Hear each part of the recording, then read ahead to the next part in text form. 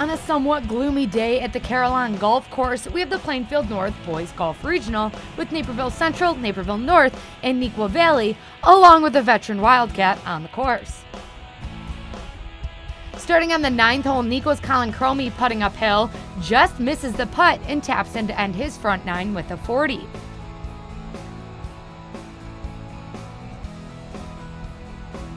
North's #1 golfer Parker Mullen is almost in the same spot as Cromie.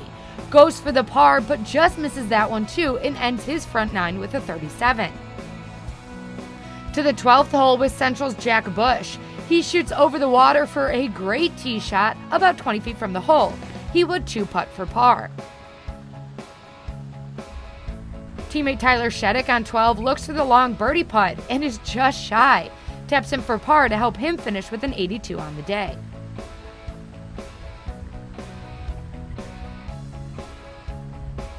Senior Griffin Croce on the fringe looking for the bird on 12.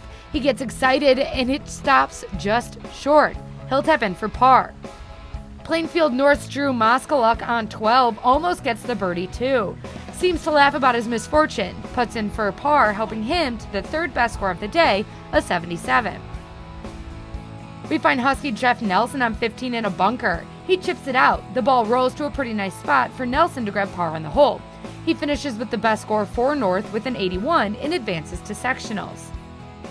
Neuqua's Griffin Croce going for birdie again, this time on 15. It starts to bounce a little bit and seems to bounce right over the cup. He taps in for par and finishes with the best score all around on the day with 1 over par, a 73. On the final hole with Red Hawk Rocco Pintozzi.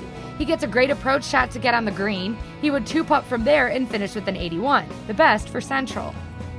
North's Parker Mullen finishing up on 18, putting from the fringe. Almost gets him a birdie, but he taps in for par. Ends with an 83 and advances as an individual to sectionals.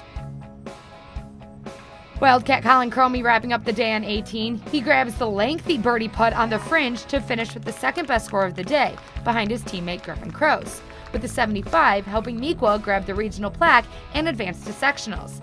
Naperville Central will also move on, placing third. I kind of expected just to fire out a round a little bit below 80, but I ended up having a really good back nine with a couple birdies, so it worked out well. I felt pretty good, had a really good start and pretty good back nine, and then at the end I kind of blew up a little bit, but I held it together knowing that our team needed to come out strong to finish third. So it feels really good. I was really hoping that our team could do it again like last year, and hopefully we'll get out of sectionals too and go to state.